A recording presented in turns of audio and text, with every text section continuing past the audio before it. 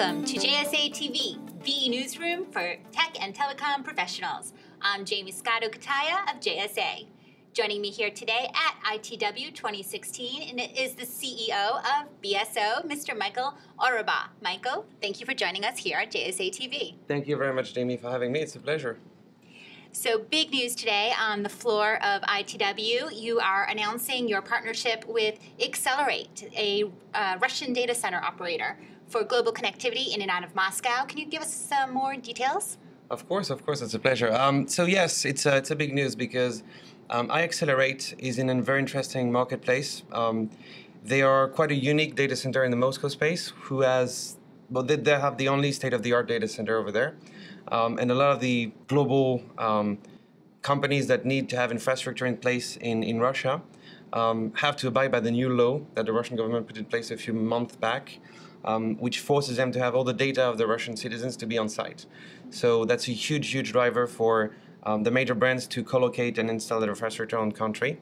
And obviously we're very happy and proud to be able to provide all the diversity and connectivity at a very large amount of bandwidth, diversity and latency out of that data center and partner with the IXcellerate team. And talking about big brands, you guys just announced a major rebrand of BSO. Can you tell us why now and what are the drivers? That's right, yes. Very big news for us. We, after long years of standing with the same brand, we were not really a marketing-focused company and very technical-centric. That's our DNA, and that's where we really focus on providing excellence and technical excellence. And our brand was not really up to par and linked to the expectations we had providing our clients. So we figured and we thought it was a real need to improve our global brand and have a new brand that was unique and could relate to our clients, and our clients could relate to it as well. And talking of your services, you are cloud hosting Ethernet experts. Can you tell us what makes those really unique, the BSO way of doing that? Of course. That's really what I'm very proud of. So at the very beginning of BSO, in our DNA, the idea was to remove the hassle from a client's perspective of having to deal with multiple suppliers in order to outsource and make sure that they can run their IT infrastructure in general and broadly speaking.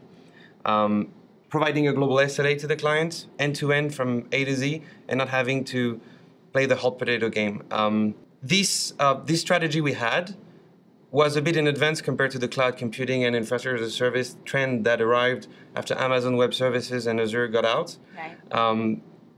And we're a bit advanced in that world.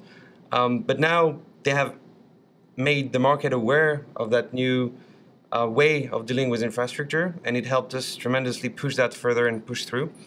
And on the other side, owning the network was the only way, and the backbone was the only way to provide a high level of service to the client. If you don't own the infrastructure, you cannot commit to something that the client's expecting to.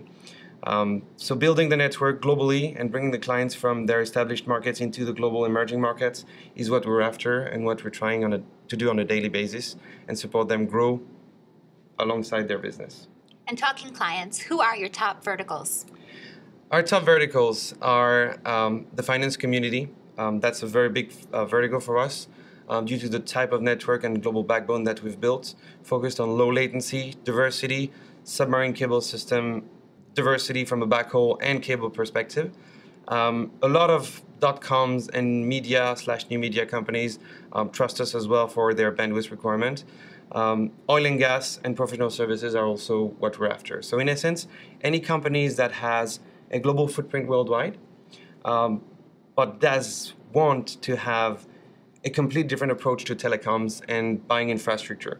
So not a marketed product that somebody in a big telco has decided to put out on the market, but in essence leveraging someone that has a global backbone and get the exact solution that they're after. And talking about that global backbone, can you tell us a little bit more about your reach? Yes, sure. So we operate a global backbone that covers 86 data centers worldwide in 20 countries.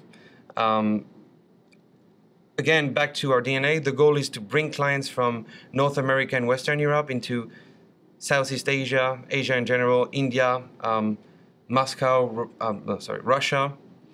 Middle East, South Africa, and South America. So our key strength is really long-haul inter-region connectivity from all the usual suspects data centers where clients are located in Europe and North America. So literally taking over the world. That's right, taking over the world. Love it. And we look forward to watching you guys continue to grow over the next few years, and we will be sure to stay on top of your news. Thank you for joining us, Michael. Thanks for having me. And thank you, viewers, for tuning in to JSA TV.